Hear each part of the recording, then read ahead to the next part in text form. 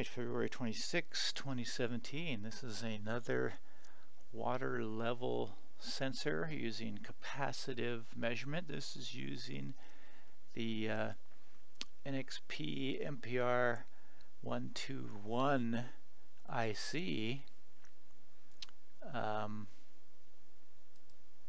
And that is what we see on this little breakout board here. This is an eBay one that cost $1 to Arduino Uno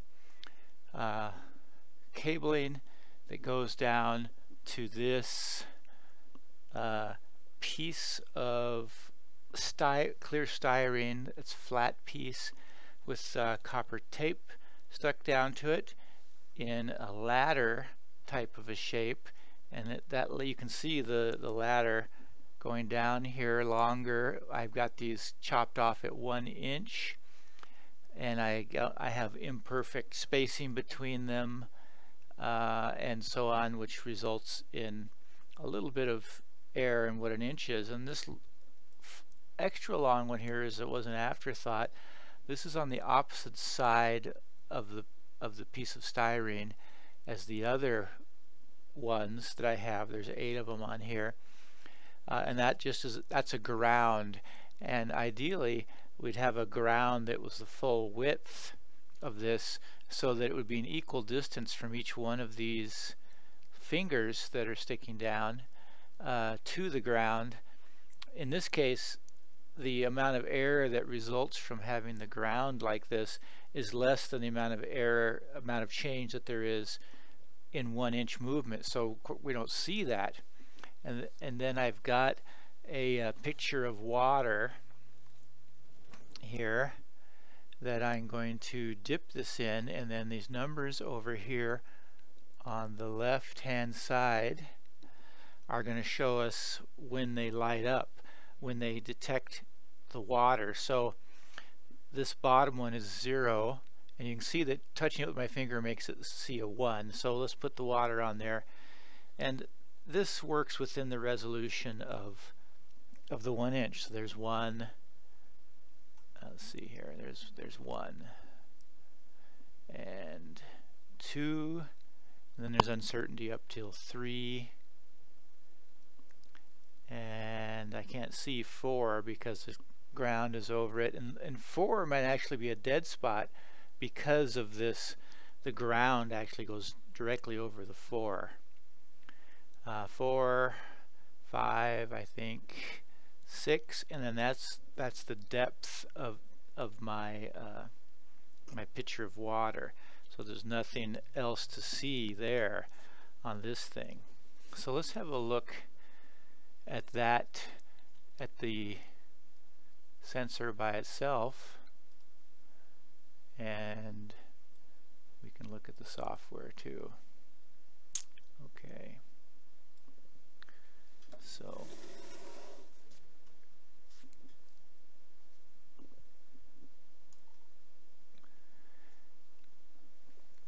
So I've got the sensor hanging off the edge of the bench here, and it's in a Ziploc bag just to keep it dry. The MPR 121 has 12 inputs, and I only used 8 of them, and the reason I used 8 of them was just because making them inch apart was gonna make it 8 inches, and I only had a 6-inch piece, or I only had an 8-inch piece. It would have to be 12 inches. So here's the piece of styrene, ground on this back side here somewhere. Oh, actually the ground's over here, I think. No, this is the ground right here. Comes up, and it's wired on. Nothing very interesting here other than this method. I did this method because it was the easiest. A way that would produce an even sharper response would be to orient the strips, orienting the strips across this way, and then having a shielded cable coming down to it so that it wouldn't see the difference, see changes in capacitance along that, would make a stronger signal. And maybe you would do that if you're going to measure a container by wrapping rings around the container and wiring it to it. It makes sense to do that. Like if you were going to measure, if you had a plastic coffee maker and you wanted to see how much, what the level in the brew side was, then that way could work. And this copper tape seems to be fine. It's nice and wide. But anyway, that's pretty much all there is to this system. There is logic involved. Let's look at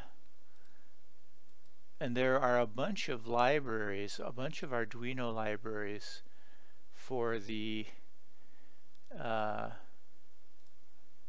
MPR 121. And here's the one I used. This one is lower level. Most of them are very much tuned to touch detection, whereas this one I found had the ability to read the raw responses from the chip, from the sensor chip. Let's see if I can see that. And then they allow you to tune all of these low-level parameters, which I haven't done. And there are occasionally anomalies when you reset and so on. So if you're going to make a practical sensor out of this, you'd have to read the data sheet carefully, which if we just do